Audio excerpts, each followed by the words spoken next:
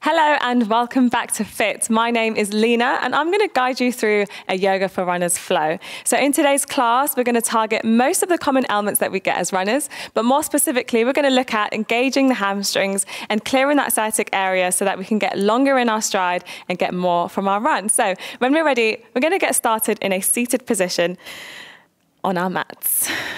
Good. So once you're here, just extend the legs forwards. Try to remove the flesh from underneath your sit bones. And I just want you to check into the hamstrings first before we start flowing. So notice how easy or how difficult this pose feels as you start your practice today. Once you're here, I want you to inhale, take hands up overhead.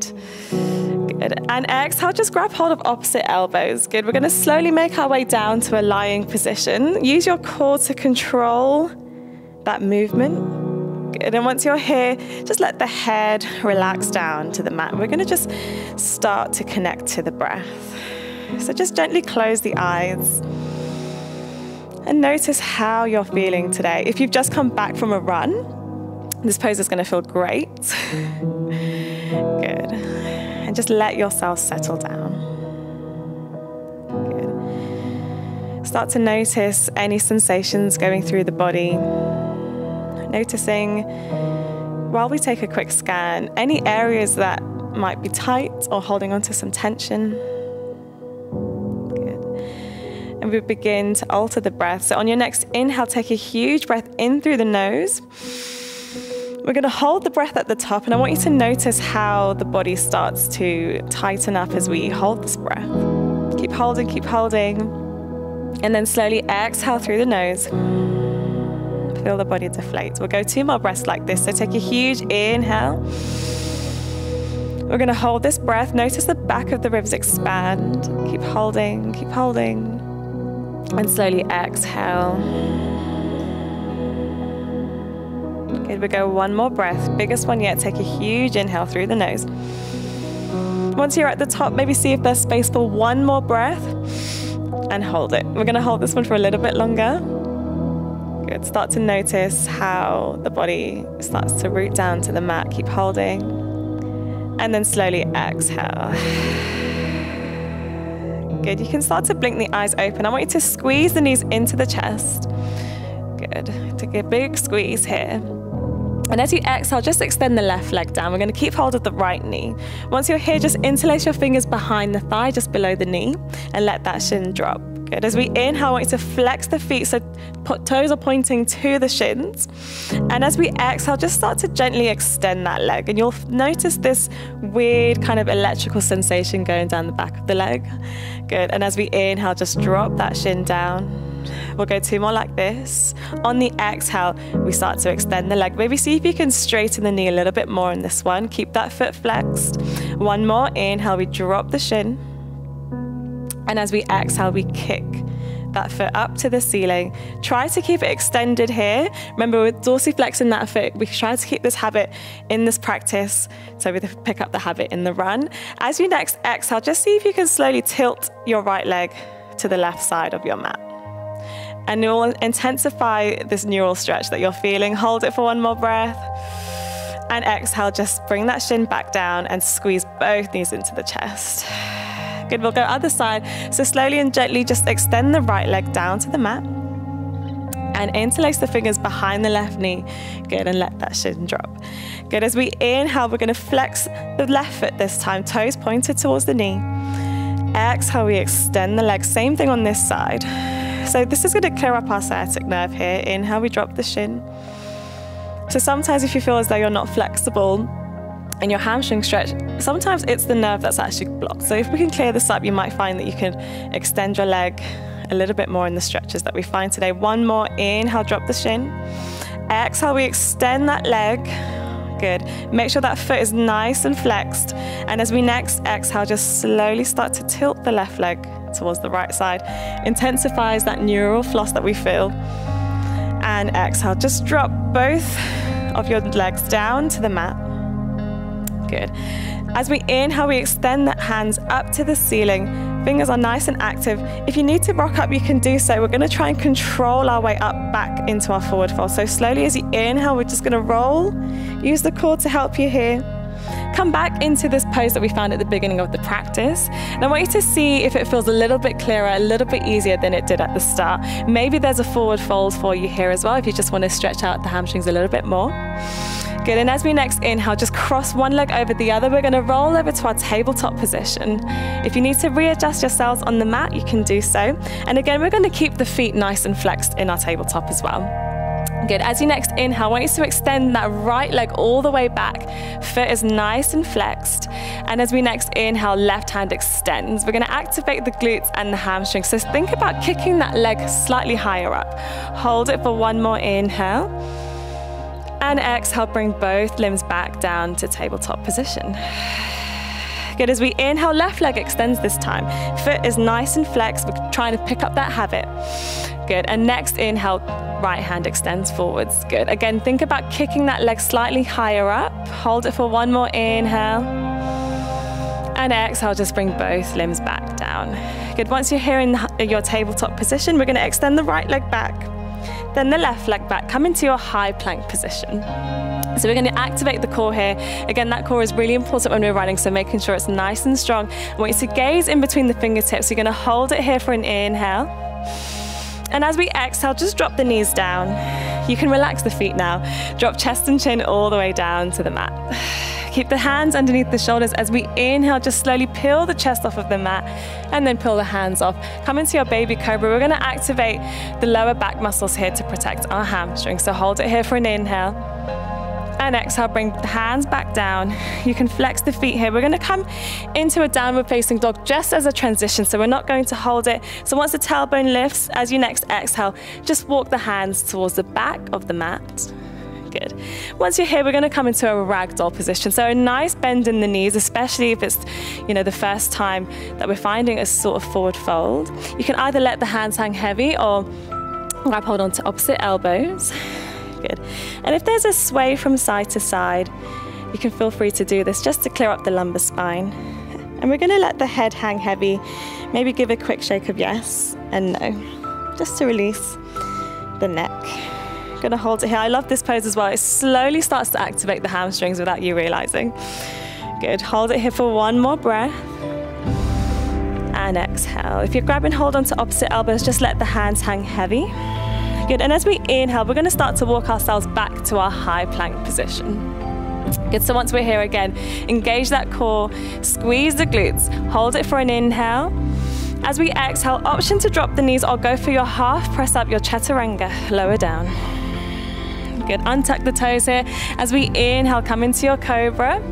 You can lift the chest slightly further up, keep the elbows nice and bent. Exhale, just slowly and gently make your way back into your downward facing dog, just as a transition. As we inhale, come up high onto your tiptoes. And as we exhale, just slowly tiptoe, this time to the front of your mat.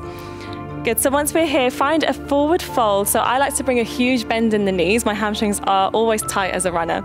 So I like to connect belly to the thighs and then see how much I can straighten the knees. Good, let the head hang heavy, hold it here. Maybe just check into the hamstrings, how are they feeling at this point? Good, slowly and gently, I just want you to bend the left leg as much as you can, and we're going to start to straighten the right leg. And you'll find this weird electrical sensation. Again, this is another neural floss, a little bit more intense than the ones that we found at the start. If it's available to you and you feel good, perhaps as you inhale, right hand lifts to the sky to find a revolved forward fold. Hold it here for an inhale. And exhale, just bring both hands back down and bend both knees. Good. We're going to go other side, so huge bend in the right leg this time. Straighten the left leg as much as you can. And again, if it's available to you, perhaps as you inhale, left hand lifts, revolves forward fold. Hold it for an inhale. And exhale. Find your forward fold once more, and maybe see if you can start to straighten the knees a little bit more. Hold it for one more breath. Take an inhale. And exhale. Good, as we inhale, bring both palms to the front of the mat. And as we exhale, just a huge step back with only the right foot. We're going to drop that back knee and keep that back foot nice and flexed. As we inhale, hands lift, find your low lunge. Good. Exhale, sweep the hands down, frame that front ankle, come to your half split, so extend that front leg. Good, so that's the mini flow we're going to find. So we're going to do that 2 more times. As we inhale, hands lift, sweep the hands up, stretching that right hip flexor. Exhale, hands come down, straightening that front leg, half splits. Maybe see if you can extend the knee a little bit more in this round. Good, we go one more time. Inhale, hands come up, really stretching. Maybe start to push the hips forwards. Exhale, sweep the hands down, frame that front ankle. Extend the leg, half splits. We're gonna hold this half splits for 2 breaths. Take an inhale. As we exhale, the body relaxes, so maybe see if you can start to straighten the knee a little bit more. Maybe if you feel good, the toes lift as well to find an intense hamstring stretch. One more breath. And exhale.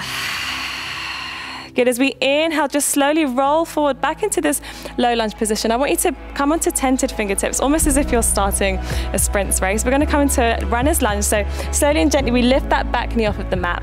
You can start to rock forwards and backwards, make it look like you're about to start a sprint race.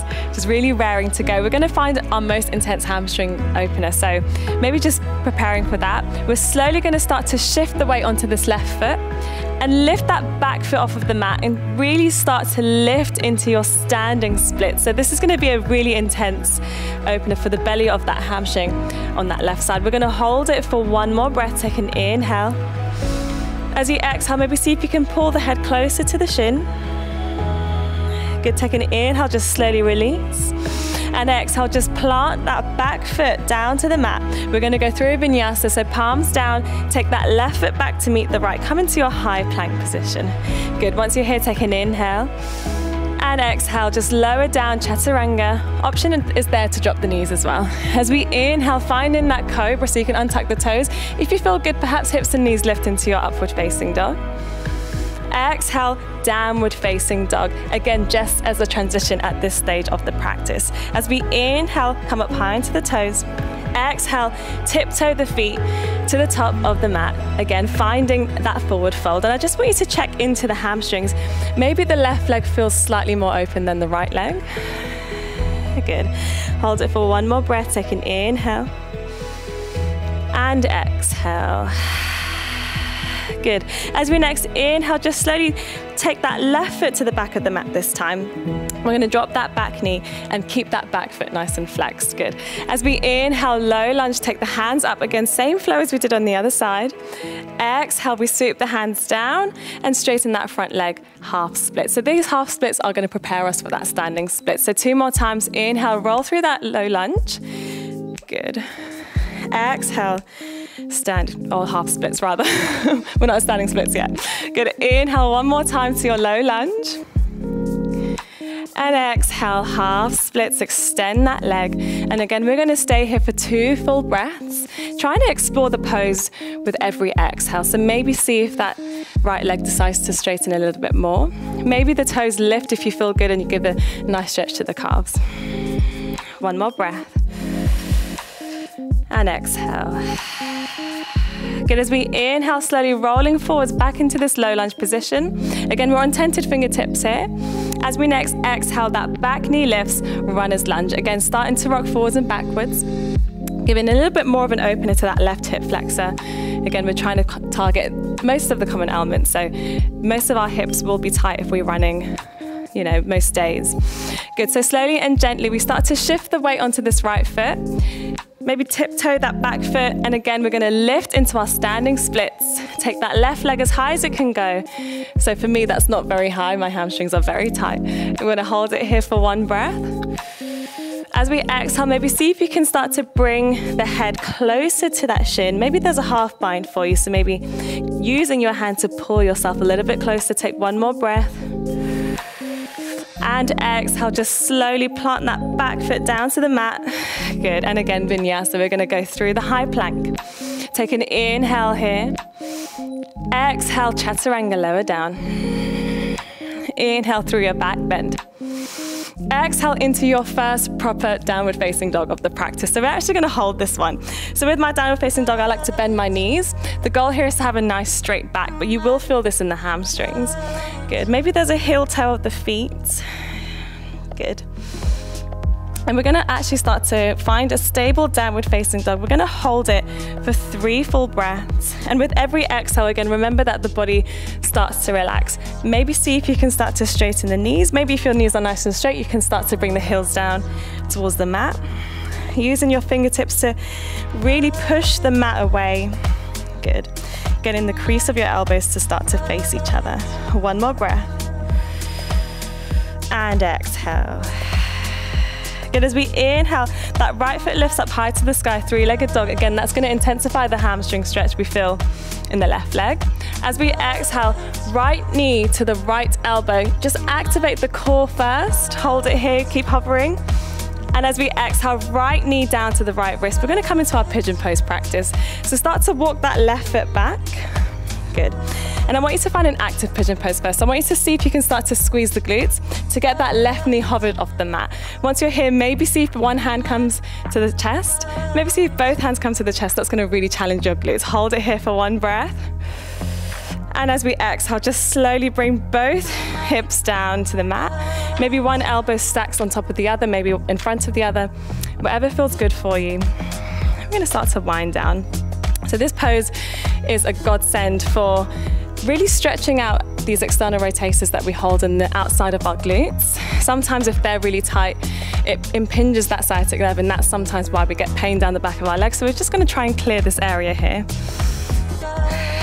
And it also helps to make us feel nice and relaxed. So we're going to hold it for one more breath. And exhale. Good. So slowly and gently, we're just going to start to walk the hands back towards the body and slowly come out of this pose. So walk both knees back towards each other and slowly come back into a downward facing dog. So if you want to, there's a quick shake of the body just to release that stretch, and we're going to go other side. So as we inhale, left foot lifts high, three-legged dog.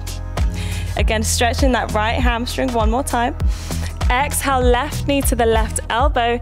We're engaging that core. We want to make sure it's nice and strong, ready for our next run. And slowly just drop that left knee to the left wrist, finding that pigeon pose again on this side.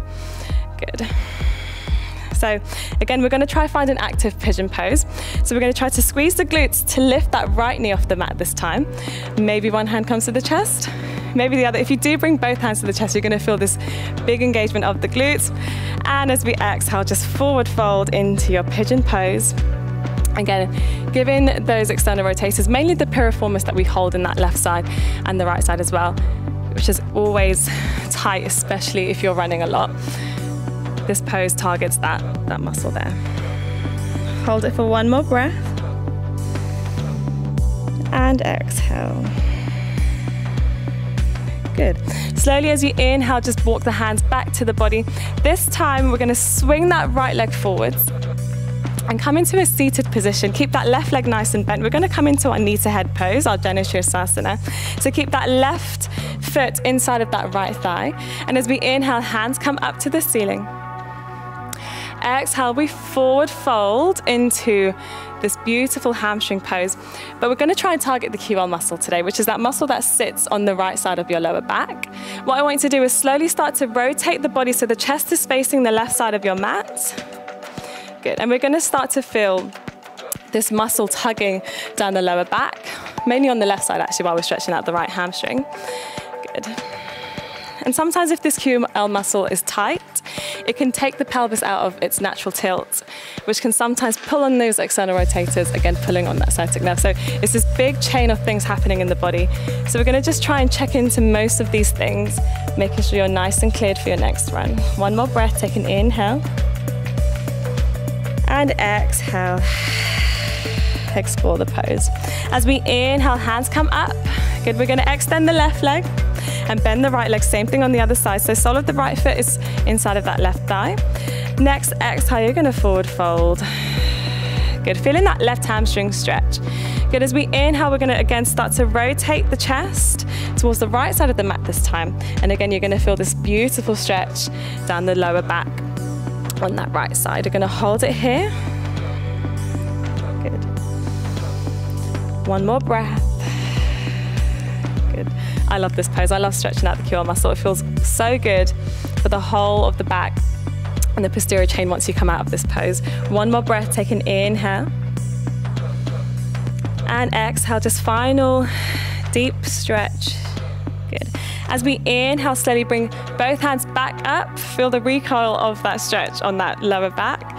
This time you're going to extend the right leg. Good. And I just want you to walk the heels slightly further away from each other. We're going to come into this kind of wide stance. Good. And as we exhale, we're going to forward fold. If the knees start to bend as you do this, which mine will because my hamstrings are super tight, you can allow them to do that. And this is going to be our final resting pose of our practice today. So usually you would be lying down, but I want you to feel as though you can do this flow before a run, after a run. So I don't want to make you feel too sleepy. And we're just going to start to let the head drop down. See if you can almost get the chin to tuck to the chest. It's going to stretch most of the back from the top of the neck all the way down to the lumbar spine. And I want you to see how much you can relax yourself here. We're just going to let gravity be our friends in this pose today. And see if you can start to find this kind of sense of surrender. If you want to, you can blink the eyes closed. So sometimes we can do this pose in a yin practice. So traditionally you could hold this for about 5 minutes. I'm not going to make you do that, but I want you to see how much you can relax. Giving those hamstrings one final moment to release. Maybe as you start to relax into this, notice any sensations going down the body, the hamstrings, the lower back. And if you are going on a run after this flow, maybe there's an intention that you wish to set for that run. Or maybe if you've come back from the run and this is your wind down flow, maybe you want to visit something, a goal that you might have reached in your run. Just any moment to give yourselves as we begin to wind down. So as you feel yourself relaxing into this pose, maybe see if you can really start to maybe let go of the tension that the hamstrings are holding on to. Letting that top part of the body feel super heavy, almost as if you're coming into a complete forward fold. Just trying to relax into this pose.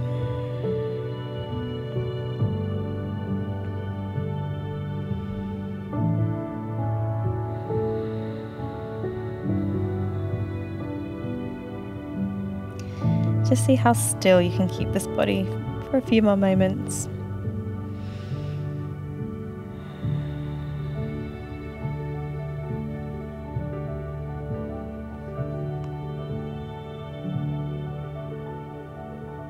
And if you feel as though the legs can be nice and straight after a few breaths in this pose, feel free to straighten the legs, finding any position that you feel you can be comfortable in.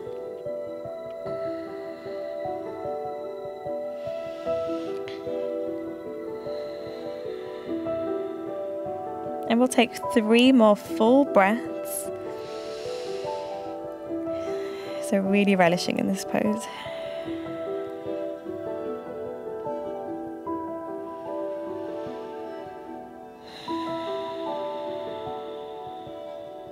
One final breath. And exhale. Maybe there's a final pull forwards. Good. And as we inhale, we're slowly going to come up to seated. You can start to blink the eyes open as you do this. Good. And once you're here, just slowly start to cross one leg over the other, coming into a nice, comfortable cross-legged position. Good. And again, if you wish to close the eyes, you can do so. We're going to bring one hand to the belly and one hand to the chest. And again, just reconnect into the breath and to ourselves. So I just want you to notice how the breath is feeling. Try to notice the subtle rise and fall of the chest with each inhale and exhale. And as you feel nice and relaxed, maybe you start to visit an intention if you're about to go for a run. Or maybe you've just come back from a run and you want to revisit some goals that you might have accomplished, or something that was good in your run, something that's going to make you give yourselves a little smile.